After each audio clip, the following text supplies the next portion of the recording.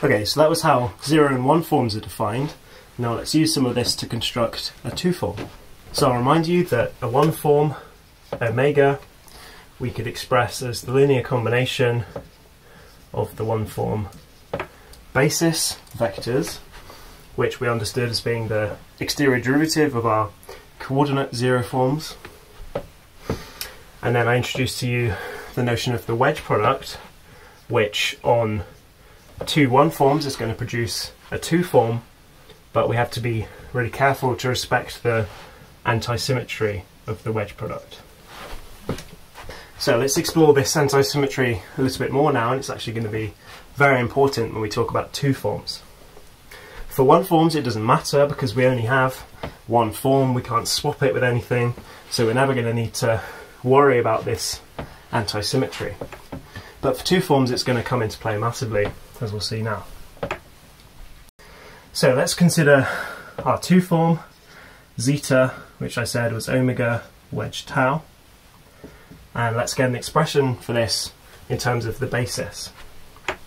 So if I just substitute our 2 1 forms written in terms of the basis, so I've just expanded each of these in the basis. Now this wedge product, I haven't told you, but it has to be linear, and these components are just going to be numbers or functions if it's a 1 form field.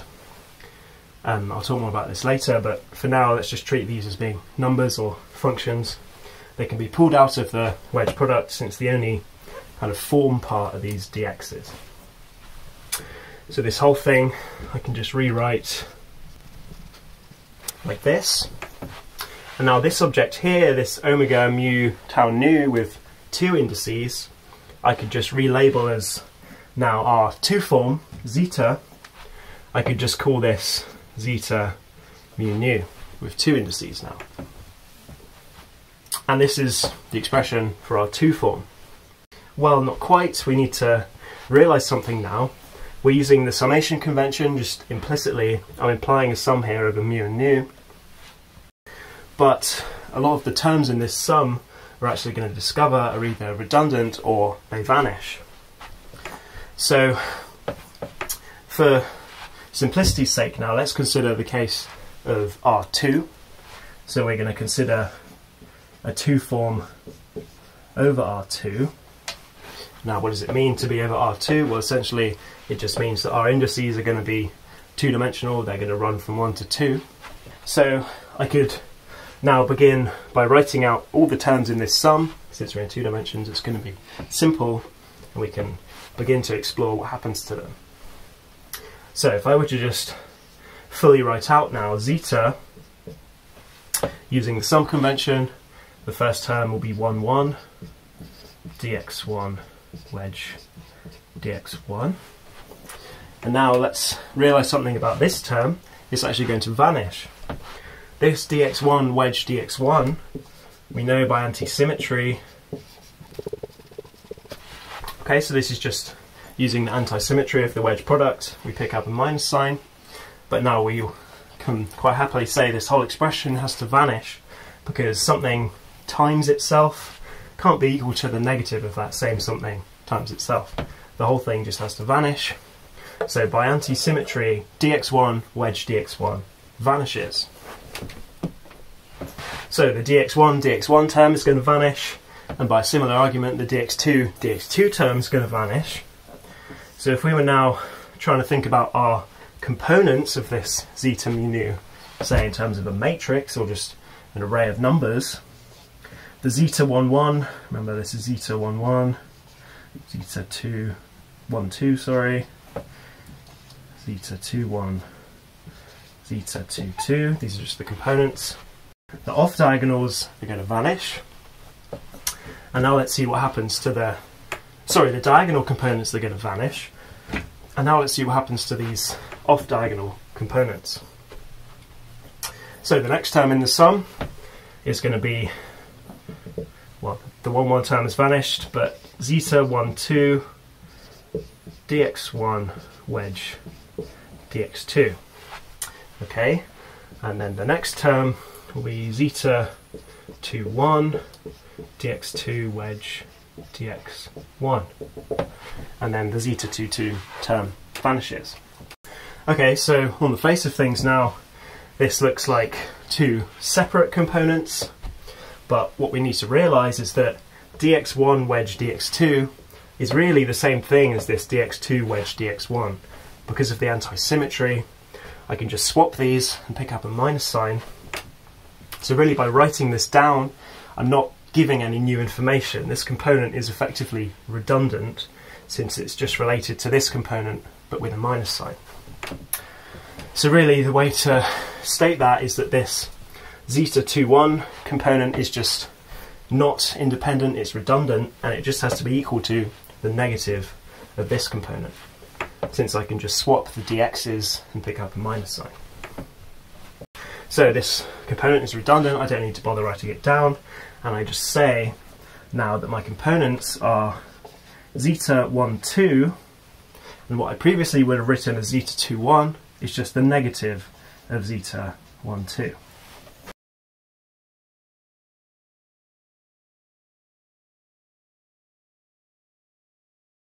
So now we should realise when we write down, in this case, a 2 form, we've written it using the sum convention.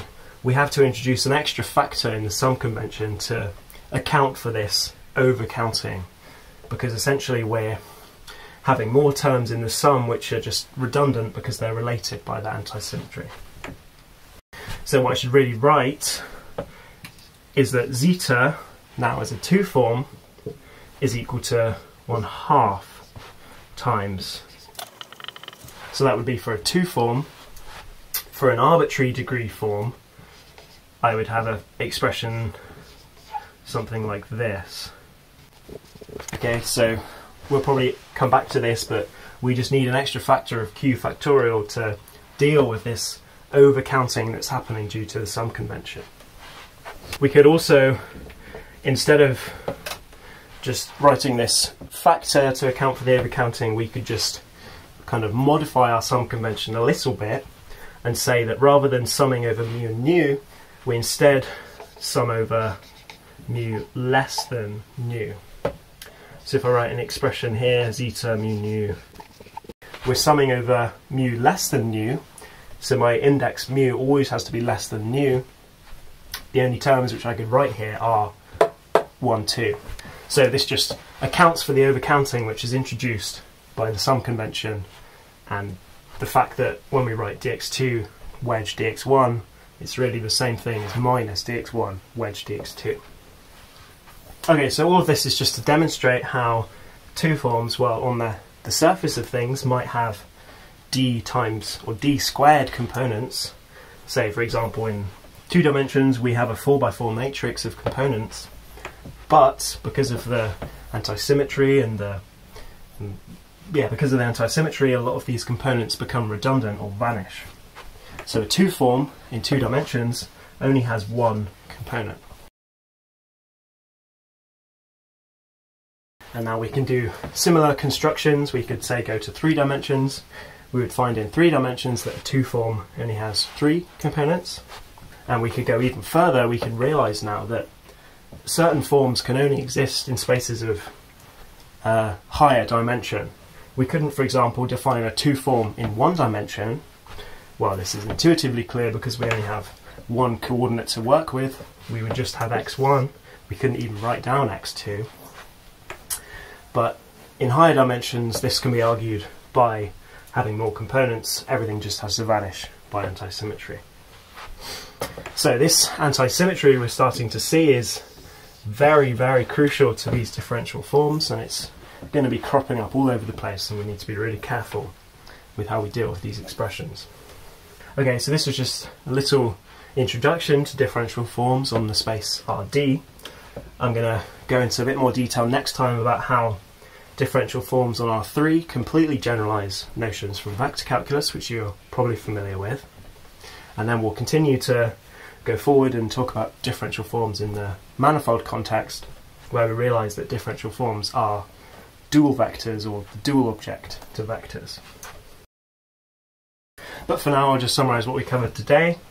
I introduced differential forms as just a new abstract quantity. We realised that zero forms are just a re-identification of functions. Then I introduced a new piece of machinery known as the exterior derivative, which we found maps a Q form into a Q+1 form, and we then used that to identify what the one form basis vectors are. They're essentially just the exterior derivative of our coordinate functions. And then from one forms and using the new wedge product, being really careful about the anti-symmetry property of the wedge product, I showed you how we can get an expression for the components of a two form in 2 dimensions.